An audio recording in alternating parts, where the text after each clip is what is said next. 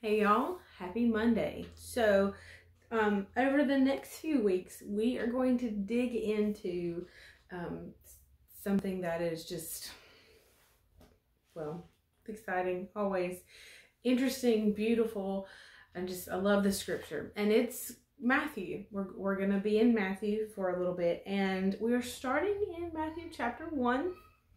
And I told you a couple of weeks ago, I guess we were looking at something, and that I had been studying in Matthew verse by verse and just digging into it and loving it, just really slow and steady, sometimes slower than others. But when I sat down to read Matthew, I was like, okay, God, so this is where we're going to start, right? And you show me what you have to show me.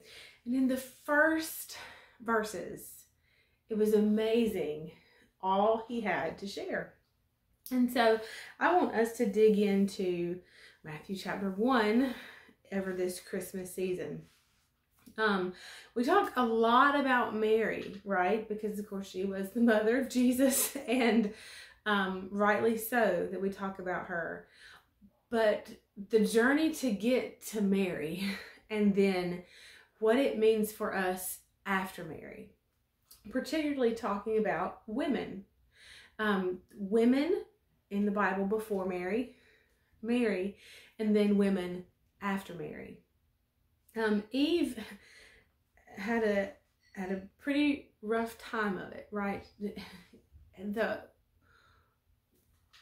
choosing the voice of Satan over the voice of God and the fall, and how many times over the course of history have people in general, not just women, but people, I've got something to ask Eve when I get to heaven, how could she do this? It's all her fault. But there is a redemptive process that has happened to all of humanity. But I think what we're going to dig into is a beautiful picture of the redemption of the heart and the spirit of the woman. And so let's just start in Matthew 1, verse 1. This is the book of the ancestry, or the genealogy of Jesus Christ, the Messiah, the anointed, the son of David, the son of Abraham.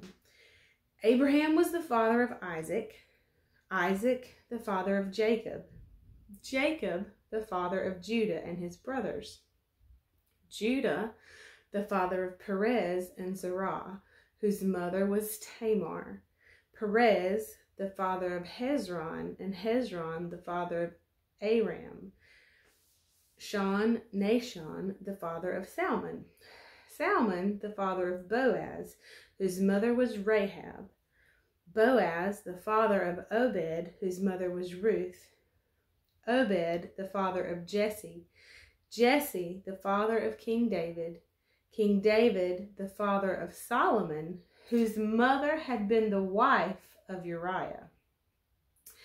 And we keep going and we keep going and we keep going all the way down to verse 16. It says, Jacob the father of Joseph, the husband of Mary, of whom was born Jesus, who is called the Christ, the Messiah, the anointed one. Now, you're probably thinking, okay, it was genealogy, right? What in the world does that have to do with anything? But there's mostly in the Bible, we hear in genealogy, men. It's about the father, the father's house, the father's name, the father's family. But in Matthew, we have Judah, the father of Perez and Zerah, whose mother was Tamar. So we have Tamar. We have Salmon, the father of Boaz, whose mother was Ruth. So we have Tamar, we have Ruth. And then in verse 6, it says David, the father of Solomon, whose mother had been the wife of Uriah. So the wife of Uriah. And then all the way down in verse 16, Jacob, the father of Joseph, the husband of Mary, of whom was born Jesus.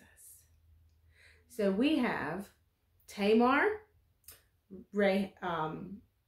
Rahab, Ruth, Bathsheba, who was the wife of Uriah, and Mary. And we're going to dig into this over the course of the month of December. And I'm ready to do it. All right, I'll see y'all tomorrow. Bye.